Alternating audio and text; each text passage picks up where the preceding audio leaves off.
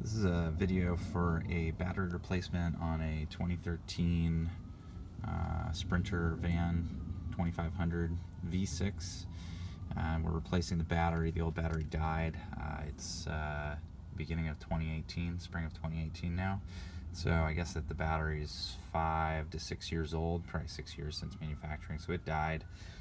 We got the original battery right over here. Let's see, authentic original OEM battery.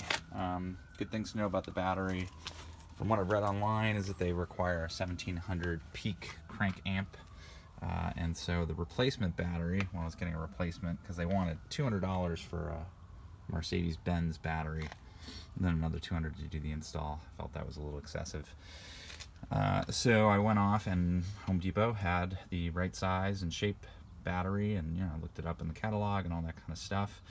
And they had one for, I think it was like 120 bucks, and then they were willing to give me 10% off, something like that. So basically, walked out the door, and there's a replacement fee charge. So for $120, I got a new battery, and replacing a battery is not that difficult.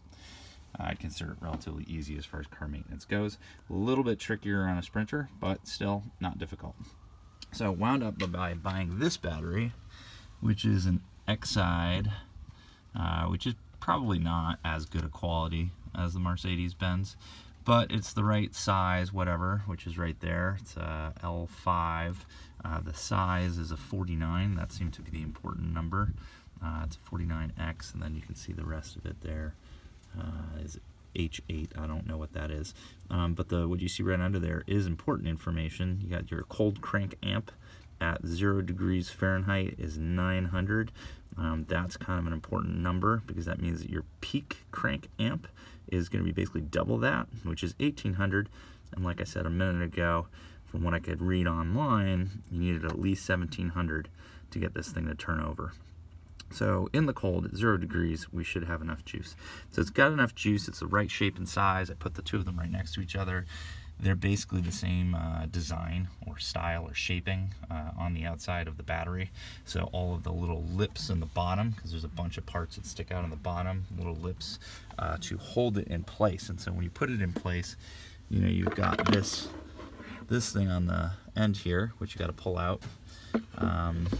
That's after you get through, pulling off this thing, which requires a T25 torque, and then pulling off the face plate that goes over the top, which is sitting right over there, which requires a T30.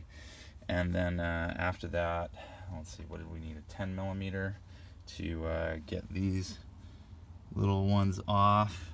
And of course, I always start with the negative, then go to the positive. And I ran into a little problem, so I ended up by taking the other one off as well, which was, I forget which size. I think it was slightly bigger. I think it was like a 12, 13, something like that. 13, yeah, sorry, 13 millimeter for the slightly bigger one, which was getting in the way.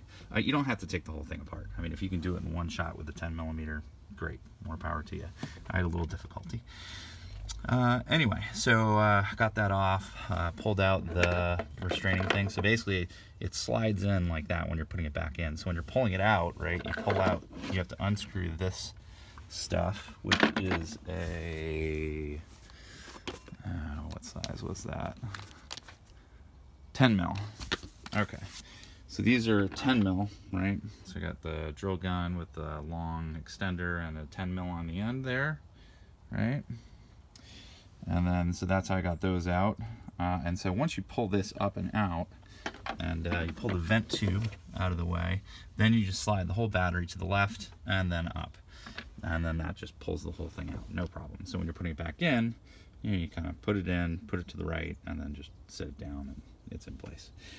And then you put this back in on the side, and just drill those back into place. Be careful not to strip them. And then put everything back together, and I'll post up something else to show how successful this was, or not successful if I run into any problems. The problem that I'm running into right now was in regards to the vent, because this is a lead acid battery, which requires a vent on the side, and I wasn't sure if I needed to do anything. I don't. I just have to pop that in. There's no lid on them, so be careful not to turn them upside down or sideways. They will probably leak. So yeah, don't do that. Yep, and then just pop that in and it should be good. All right, I will post up in a second as to whether this worked or not. My understanding is that there may be some code issues once I plug everything back in and try and turn it on, so we'll see how that goes. All right, see you in a minute.